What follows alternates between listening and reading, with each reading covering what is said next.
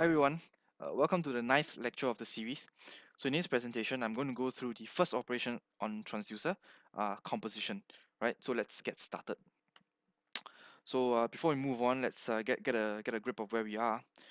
So right now, I'm going to introduce a total of five operations: composition, epsilon removal, determinization, weight pushing, and minimization. So we'll start with composition first. So what's composition? So let's try to highlight this with an example.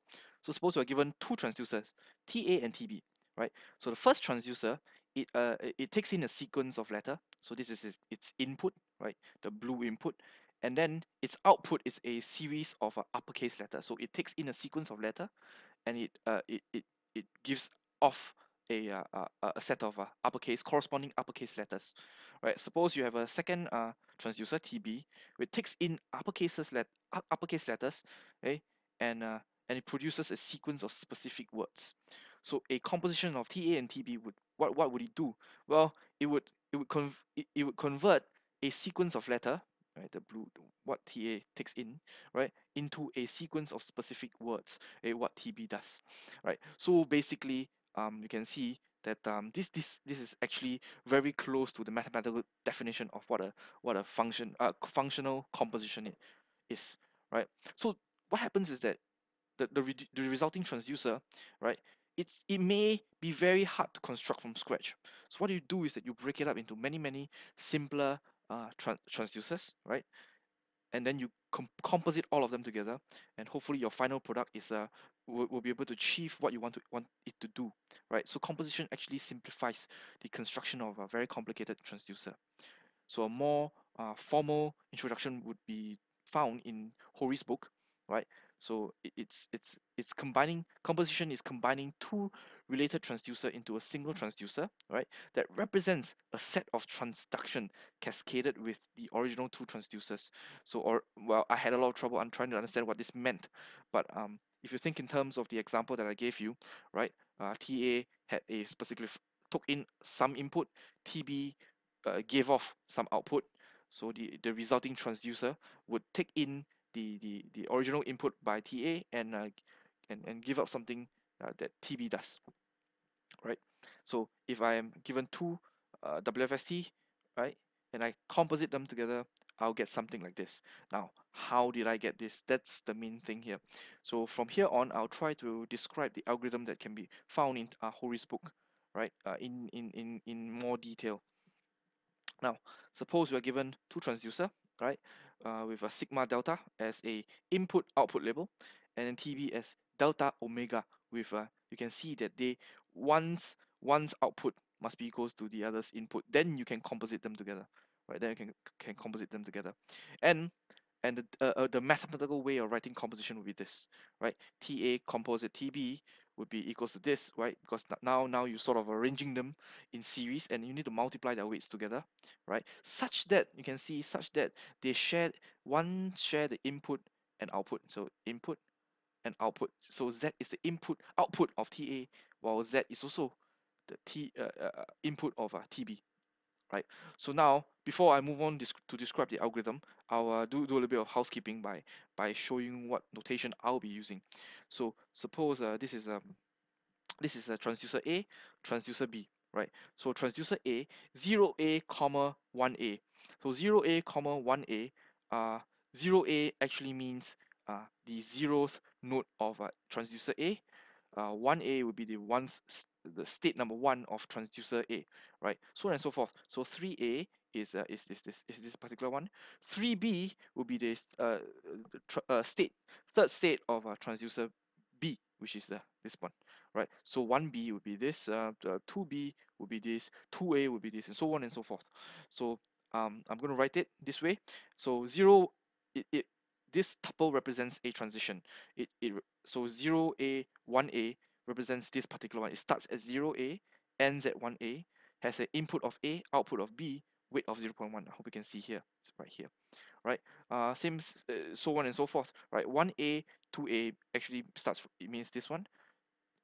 It means this particular transition here because it starts as 1A, ends at 2A with the weight of BB03 means that it has input of B, output of B, and weight of 0.3, right? So this will be the notation I'll be using. I hopefully it won't be too confusing.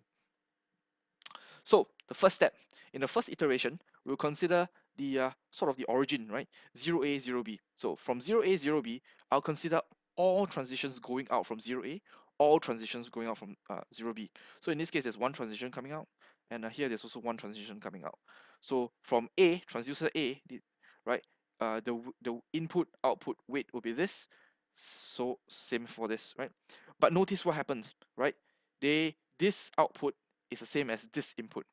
So what do? Well, then I need to multiply their weights together and create a new path, right? So the new, so I need to create a new path, right? So the input for this and the output for this will be the new input output, whereas the middle person, this B here and this B here would be sort of cancelled off, right? And it would just combine to this, right? And the weights, right? Remember, this is a probability semi-ring. So what happens if you 0.1 multiply by 0.1, you're gonna get 0.01 here, right? And the node that it will go to is 1A, 1B, right? It will be labeled as 1A, 1B. So now that I've checked 0A, 0B, right? And I've created this new node, what I'm going to do is I'm going to throw this node into the QK plus 1. QK represents the node that we are in now. QK plus 1 represents the node that we will be going to, right? So this will be the new node, right? And then so the next iteration we'll go to 1A, 1B. So 1A, 1B, right? I'll consider everything coming out from 1A, everything coming from 1B. 1A has three transitions. This one, and this one, right? Well, so does 1B, right? You have this BA 0.2, this one, and AB 0.4, right? So I'll write out everything. But why do I cancel away these two? Well, reason is very simple. So you can see that some of these, right? All of these end with a B, which means that the output is B. And then these two, well, the input is A, so it doesn't take the output from here. Whereas the first, this transition here, BA 0.2, right, it takes in a input of B, outputs A. So what do? Well, all these will be multiplied together. It will be multiplied together. So you create three different transitions. So the first transition you'll create is that the B will be cancelled away. You're left with A, right? 0.2 times 0.2 will be 0.04, and you end up at 0A, 1B, right? You can see this, right?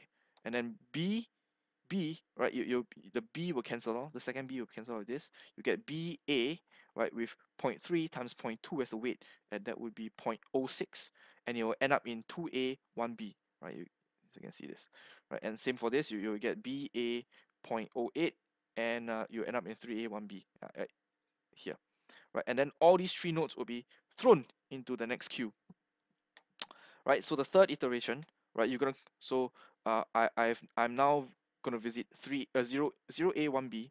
So I'm gonna consider all nodes coming out from 0A, all nodes coming out from 1B.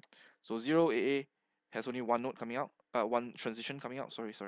There'll be only one transition coming out, and then what happens is that you have that particular transition is this AB 0.1, right?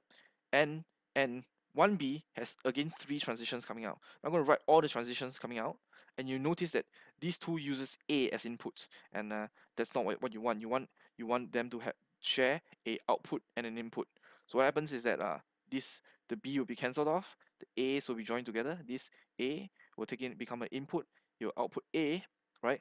And then you have the weight will be 0.1 times 0.2 will be 0.02, and you'll go back to 1A, 1B, go back 1A.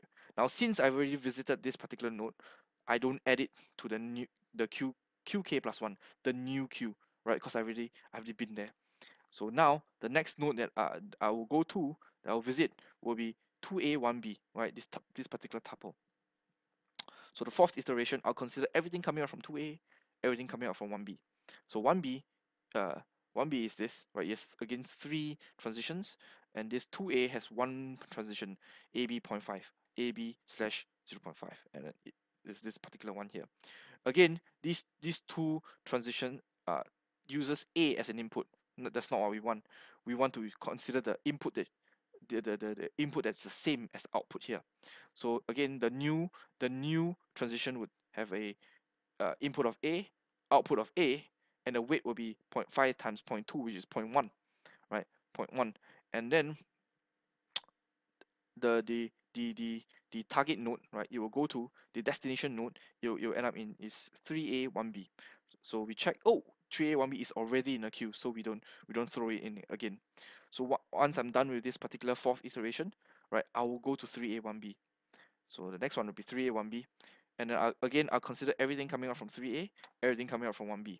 So 3A has this particular node here, AA 0.6 here, right? And 1B is over here. Again, is three same transitions.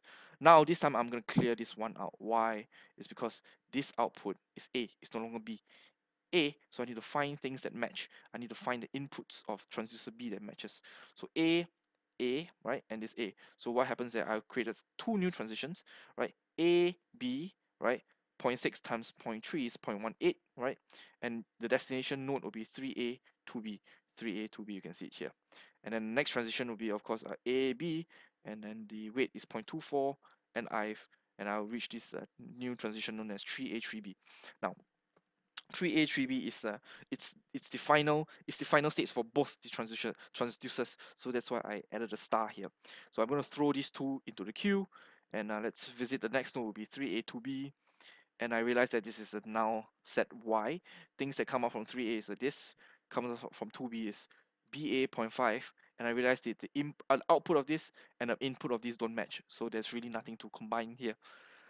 So this is a null composition. So we move on. We move on to the final state, 3A, 3B. So 3A, 3B, again, considering everything that comes out from here, there's nothing that comes out from this 3B, right? In this 3A, there's still this AA 0.6, right? But because there's no transition here, so this is also a null composition, right? So we're done because we have reached the end. So what happened is that we create we created this new transducer, right? You can check that all of the things that we have done is all part of this transducer. But you can see that there's one final step, is that you realize that this dead node. What's a dead node? A dead node is that there's no way to reach to start from this node and go to the end, go to the final state. So if you reach this node and there's no path, right, that will lead you to the final state, it's known as a dead node, right? So what do? We prune it away. We're going to prune the dead node away. Sorry, we're going to trim the dead node away as well, right? And then we will obtain the transducer that you see at the beginning. And note that the input and output label, this input label came from TA, this output label came from TB, right?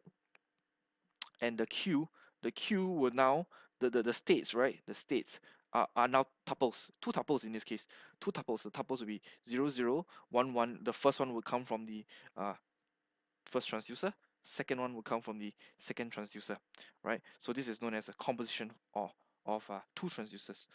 Now, because of the nature of the way it's composed, what happens is that for if you are using a non-idempotent semi-rings, the path weights may be over-counted, so it may lead to incorrect results. So it's necessarily that the semi-ring must be idempotent, right? So epsilon transitions also create redundant paths, right? So the solution is to, of course, to use a filter transducer, which will not be mentioned in this particular presentation. But there are many ways to composite two transducers, and this is just one of the very basic example that I've gone through. Hopefully you're able to understand or get a grasp of how a transducing algorithm a composition algorithm works. All right, so these are the references that I've used, and you're welcome to take a look at them and to get more insights.